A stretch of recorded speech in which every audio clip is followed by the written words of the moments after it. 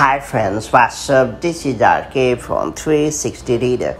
It's time to learn how to use FaceTime Handoff to swipe FaceTime calls between iPhone, iPad, and Mac. iOS 16, iPadOS 16, and macOS 13 Ventura has come up with a number of notable features, including the ability to use FaceTime Handoff to switch FaceTime calls between Apple devices. So just in case you are fond of FaceTime, you would love to get your hands on this pretty cool feature that can go a long way in enhancing your video calling experience. That all being said, let's dive right in. Before getting started, make sure you have subscribed our YouTube channel and hit the bell icon so that you won't miss any update from 360 Reader. It's worth pointing out that Handoff is a continuity feature that Apple launched in 2014 with iOS 8 and OS X Yosemite. It allows you to transfer your tasks between Apple devices.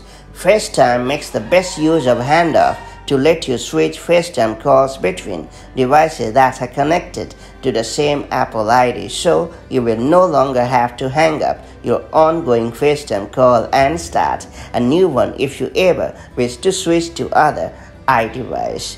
To get started, first off, make sure to set up FaceTime Handoff on your iPhone, iPad, and Mac. Ensure that your devices are connected to the same Apple ID. All of your Apple devices need to be connected to the same Apple ID. Go to Settings app on your iPhone and iPad and System Settings on your Mac, and then select your profile, and after that make sure that you are signed in with the same Apple ID.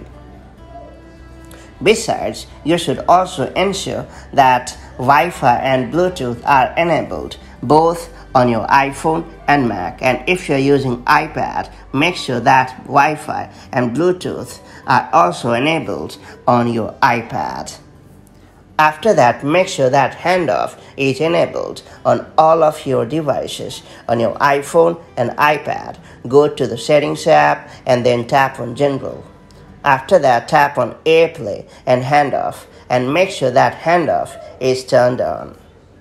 On your Mac, head over to System Settings and click General.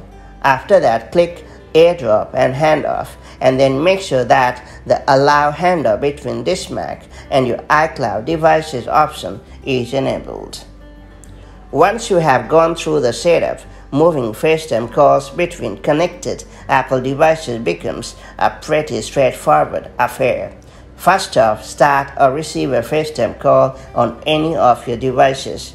When you get close to other device, you will get a notification to move or switch the FaceTime call on this device. Now just hit the notification and you are good to go. That's all there is to it. So that's how you can use FaceTime Handoff to switch FaceTime calls between Apple devices to enhance your video calling experience. If you found this video helpful, do like and share it, and I'll see you in the next video with more such handy tips and tricks. Till then, stay safe and have a great time. Bye-bye.